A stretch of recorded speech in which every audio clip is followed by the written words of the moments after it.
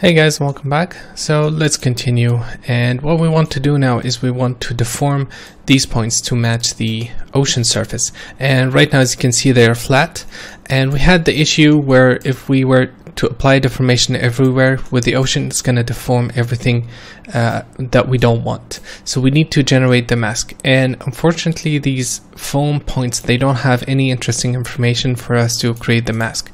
And what we're going to rely on is the original flip sim. And let me find the cache. So this is the flip sim, and the original one, not the mesh, the cache from the flip solver. So here we have the points and we have the two fields, and that's what I need. I need the velocity field, and I'm gonna isolate that. So at name equal val, and I'm gonna delete non-selected, and let's create an object merge and copy this, and let's go to the, let's do it here, let's do it on the flip mesh so it's easier to see, and then we'll reapply the same thing to the foam.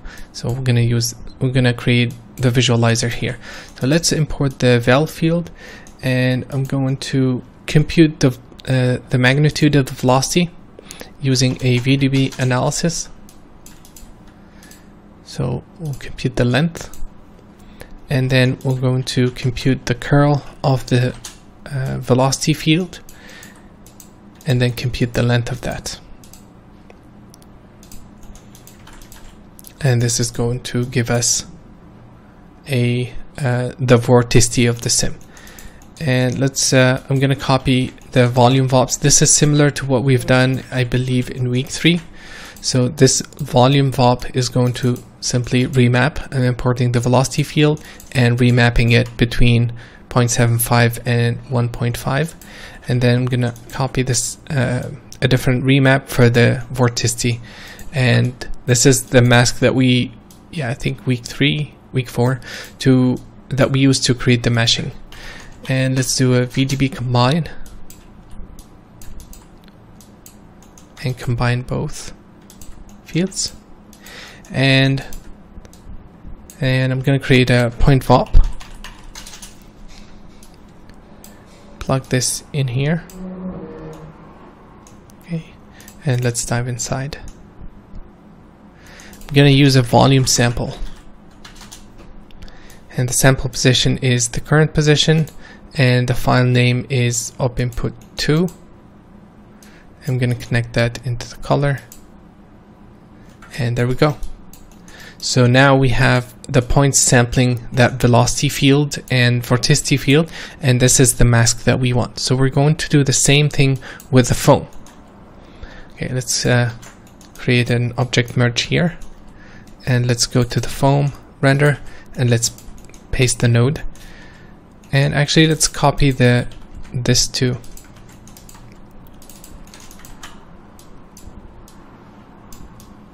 So now we have this mask as well. Okay, so the next thing we want to do is to also apply the boundaries flattening technique that we did with the mesh. We need to do this. We need to do the same thing for the foam, because it can get it can reach the boundaries, and we did flatten the edges in week 4 to get proper meshing at the boundaries, so we can easily blend this. And I'm gonna copy the same network from previous week, and let's do this.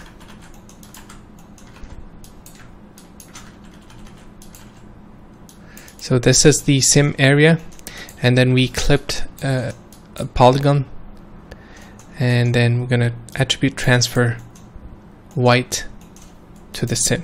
So let's set it black here.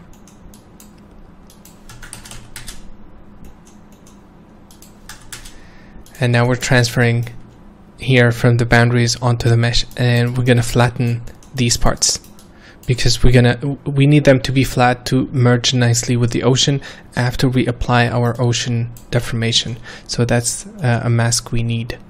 and we did the flattening using a point VOP last week. I'm gonna do it using a wrangle node this time, much simpler. I'm just going to multiply the position .y where there is color and just fit that to be to go in the 0 range, or this range basically. And that's pretty much it. I'm gonna delete the attributes, the color primarily, and now we're gonna apply, once we have the flattening, we're gonna apply the ocean deformation.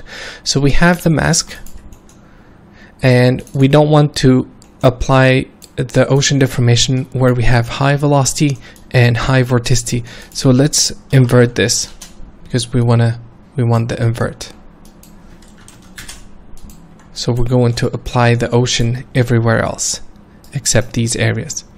And with the splash, we don't want to deform anything that is too high. We just want to deform or ocean match anything that is close to the ocean. So we can create this mask by using the height of the points, and let's connect the Y position, and I'm going to use a fit range.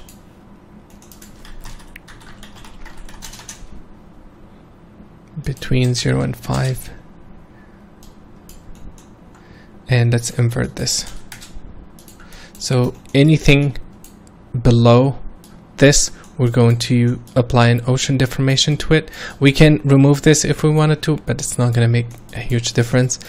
And that's it for the mask. These two is what we need. So let's multiply them.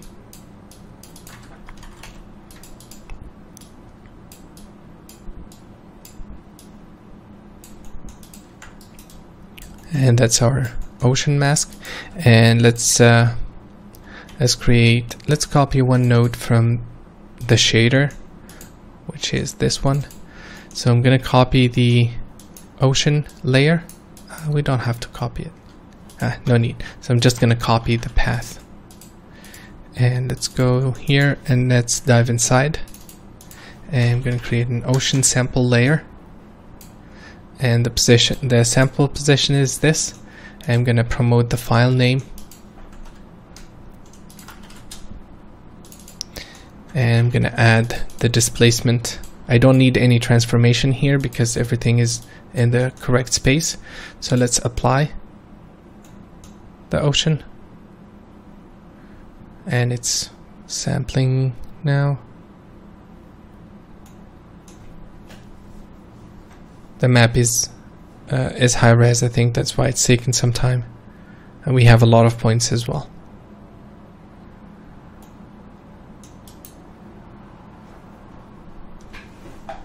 So let's wait.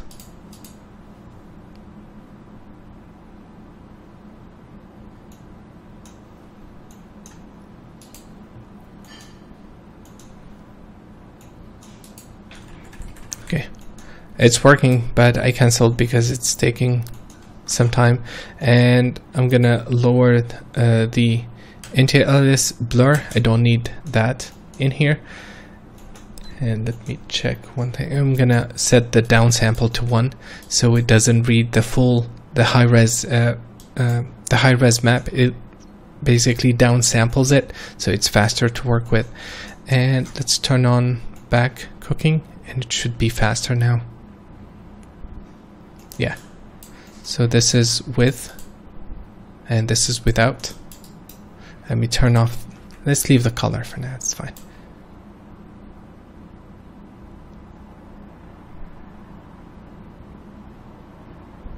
So you can see it's applying deformation, and then all we have to do is multiply the displacement by the mask.